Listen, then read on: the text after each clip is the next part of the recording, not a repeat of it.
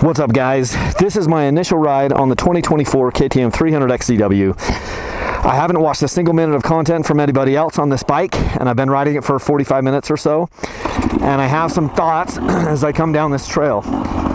So I rode this bike at the KTM Enduro launch there in Ohio, and I was ranting and raving about the forks because it's the brand new exact closed cartridge fork, and I was like, these might be the best stock forks I've ever used for an enduro bike, and I still think that's the case. The trail getting up to this point, there's a lot of rocks and sharp edges that I hit. It was much rockier than it was out in Ohio, and it's not, of course I say that now, it's not like the trail's super smooth. And there's a hiker, well, he's up here a ways. There's a hiker that helped me drag the bike up onto the trail. I dumped the bike off the trail because of a log, and he helped me lift it back up on the trail. Super nice guy. But, so I've had a chance to check out the forks. Let me shut up for just a second. I just stopped and talked to that guy. Super nice guy.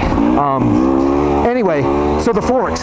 So here's the thing. I don't think it's probably not as soft as the old forks were in the initial stroke. I couldn't tell in Ohio because it wasn't rough enough, but here it is rough enough. Again, not in this exact location, but getting to here, I went through some rough stuff, and I'm like, the initial stroke isn't probably quite as plush as what the old forks were. However, overall, I think the progression is more linear, and I think it's better in the mid stroke. So I think probably everyone is going to like them better, okay? And I think they're great.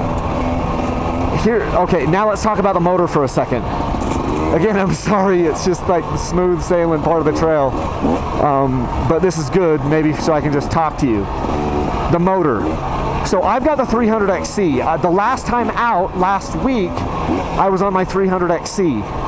And then today, I'm on the 300XCW. The 300XCW is quite a bit softer on the motor. They come with, this bike didn't come with a map switch, but I played around, and as near as I can tell, they come in the hot map from the factory. That's what KTM has always done. So, yeah, I'm assuming it's in the hot map. Everything I've read as far as like the switch, it's hot map, but this is much more muted power than my 300XC. I don't love that. I mean, and they're doing it for traction purposes, but I don't love that. What's going to happen now is everybody's going to want to like probably try to turn their XCW into an XC as far as from the power. So the people that are really wanting to lug and have, I don't know, like traction, they're going to love this. But other guys who want more of a fire-breathing dragon and want the bike to feel more like they have been in the past, I don't know, I think you're going to be a little underwhelmed. It's just a little bit softer of a motor. Now, do I think they all need to be fire-breathing dragons? No. Does it have enough power? Yes. But the hit is a little softer. And what's, you know, on the TBI motors, which I've had several of them, this is a TBI motor, they've all run a little bit hotter than this one as far as like more peppy, more snappy. This one is my least snappy one. I had the 300XC and the 250XC from 2023. Those were TBI motors, and I have a 24 300XC currently.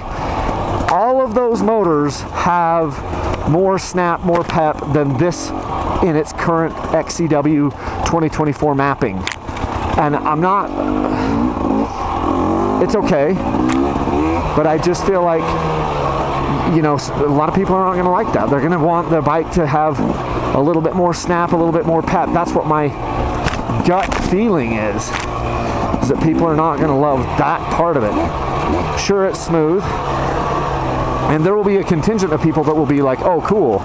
But there's this other contingent of people that are going to be like, hey, where's my power? Give me my snap and my snap to attention back. That's just kind of what my thought is. And I'm not saying it's a ton, it's just, it's like it's a little bit detuned from the XC. And I think I'd rather not have it detuned, if I'm being honest. Let's talk about the frame and the rigidness. Yes, I do think it is, now having gotten it here, I do think it's a little bit more rigid overall than it used to be. Like my back end is kicking a little bit more than I think it did on the previous gen XCW. My gut feeling is that's going to make the bike a little bit better for the little higher speed stuff. Not that this is a high-speed bike, but I think that with the changes that they made to the frame, the geometry, the front fork, and the rear shock, I think it's actually going to be a little better for the higher speed stuff, which makes the bike probably more versatile overall.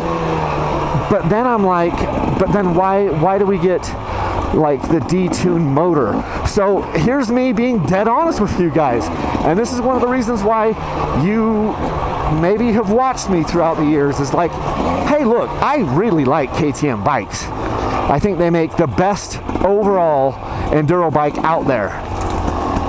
However, it's not, I've never said they're perfect, and they make improvements to them all the time, but I don't think all of them, they don't all land with me. You know, all the quote improvements, they don't all land where I'm just like, oh, this is bad A. And I think that it's a little, the power is a little muted, and I don't love that. It's funny because like riding it in Ohio, I wasn't 100% certain, and I think part of that is because the elevation was so much lower that the bike probably felt it had more power at that lower elevation, and it was more similar, you know, to what, but now that I'm riding it up here, I'm probably at 8,000 feet right now, maybe 8,500, I'm not exactly sure currently, and up here I can feel the difference. I'm like, huh, this is a little bit more muted on the power.